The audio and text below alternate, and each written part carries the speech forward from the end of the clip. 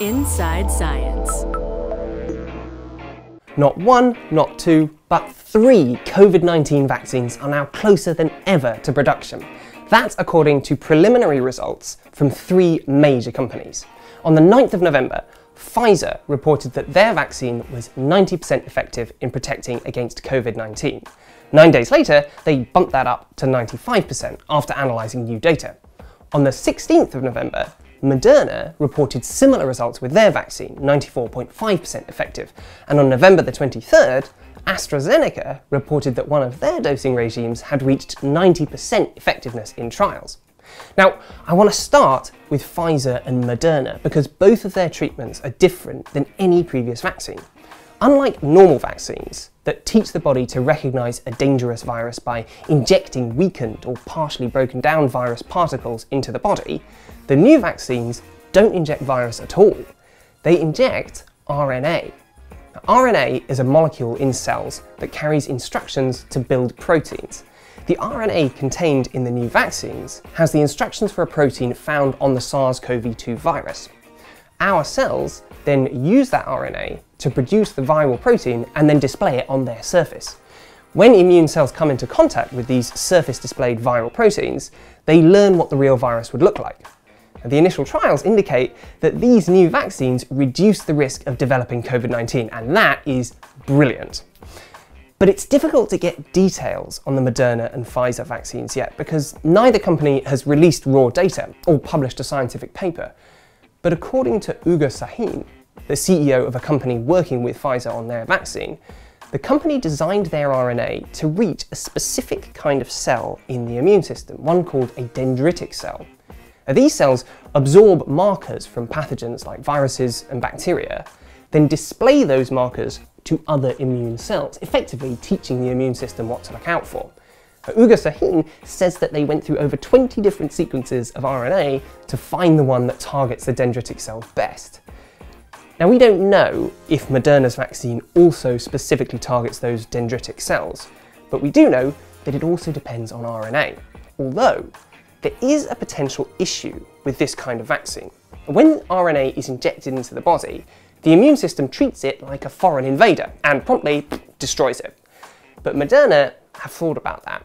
Their vaccine switches out one of the original nucleotides for a synthetic one, and that dampens the immune response. The third vaccine, AstraZeneca's, is similar to Moderna's and Pfizer's in many ways. It also delivers RNA to human cells, which then produce viral surface protein.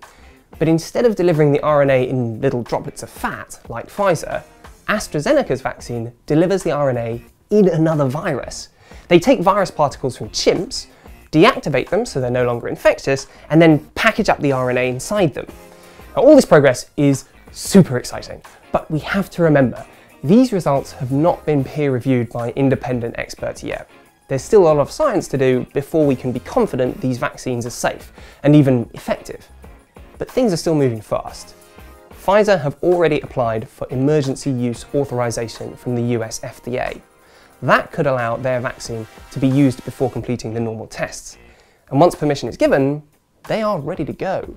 Pfizer say they could produce 1.3 billion doses by the end of next year. Moderna say they could produce 1 billion, and AstraZeneca say 3 billion doses, although each vaccine requires 2 doses per person to be effective. But production is only part of the solution. Storing and transporting these vaccines so that they stay effective is just as important. And here, the vaccines differ again. Pfizer's needs to be kept at a chilly minus 70 degrees Celsius, that's minus 94 degrees Fahrenheit. But not all medical facilities have that kind of cooling equipment. Moderna's can travel at minus 20 degrees Celsius, so much like a normal freezer, and then last up to 30 days at typical refrigerator temperature.